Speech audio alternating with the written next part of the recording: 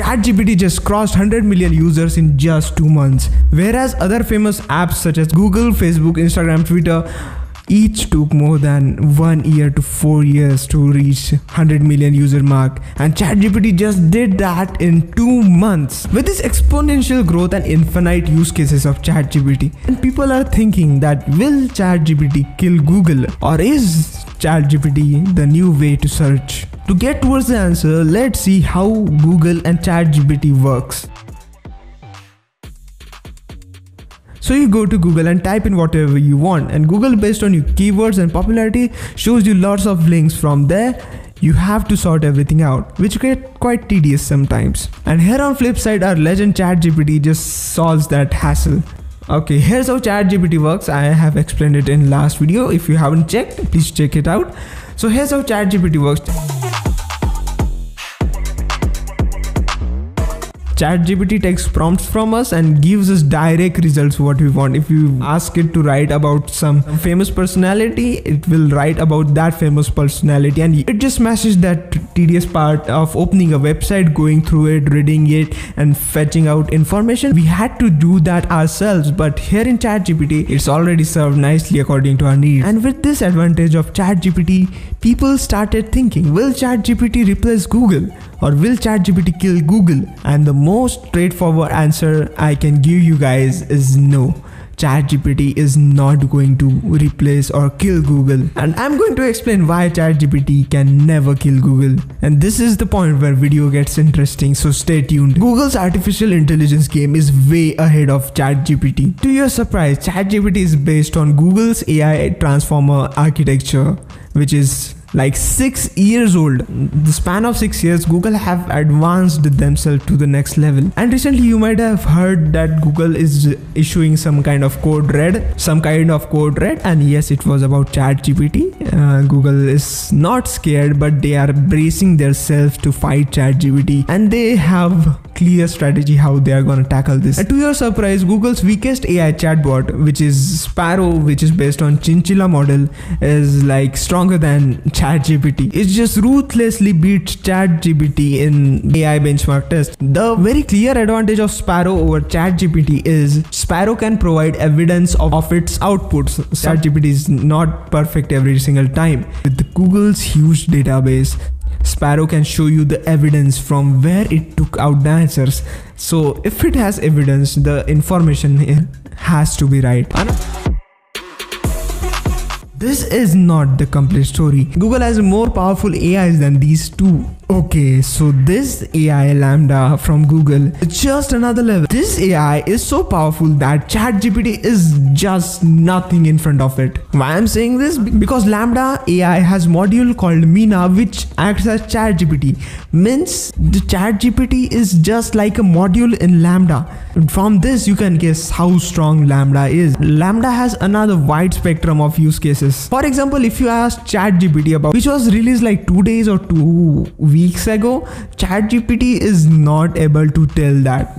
It says that the database is still this date, but ChatGPT doesn't answer that. But LaMDA on flip side can query the web about the movie or the latest show. It can understand the web, its information, and it can give you answers based on those web results. This example was given in one interview where a famous Google engineer also stated that LaMDA can watch movies and understand it to answer your query. That's mind-blowing. Means it can understand the web, it can understand web page styles, and it can feel and it can learn. LaMDA's training data is such insane that it makes it very articulate and close to human. Yeah, this was LaMDA, and it's already very powerful, and ChatGPT seems nothing in front of it. And if you aren't blown away, just be ready, because I'm going to reveal. Here's the Google's most powerful AI model. The name of most powerful AI that Google has is PaLM. PaLM is an AI model which is based on more than 40 billion parameters, and that's some insane level of computational power. And you guys won't be surprised if I tell you PaLM's training data consists of our social media conversation, web pages, the books which we read, which makes the training data so versatile and it just makes it so powerful. And in solving some intelligence based tests, it's surpassed average human being, which makes it so powerful that now the question becomes more relevant, that AIs are gonna take away your jobs. Like I have talked about that in last video I had, and that time I had no idea Google has these powerful AIs, but now your job seems to be so back to question, will Chat GPT kill Google? No, Chat GPT will not kill Google. But you guys might be thinking, what's Google doing? Why Google is not releasing these powerful AI chatbots and AIs out in public? See, Google doesn't need to release these AIs publicly yet. And the answer is pretty simple. Google is already a giant in their search engine game, and Google is largest advertising agency out there. So I was just in my last phase of editing my video, then suddenly news came that Google finally released the Chat GPT's rival named Bard.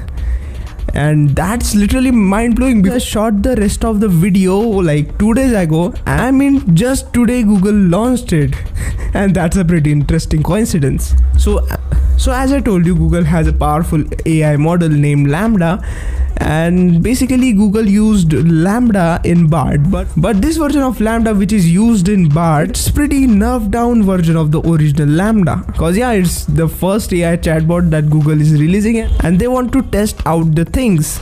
And yeah, that's pretty much it. यार मुझे लगा था कि finally ये video shoot हो गया, अब मैं एडिट करके वो अपलोड कर दूंगा, वैसे न्यूज़ आई. सो या anyways I am shooting this part after like 2 days. So anyways, enjoy the rest of the video. Unlike ChatGPT 3, who is just 2 to 3 months old, in terms of monetizing their stuff, ChatGPT does not stand in front of Google.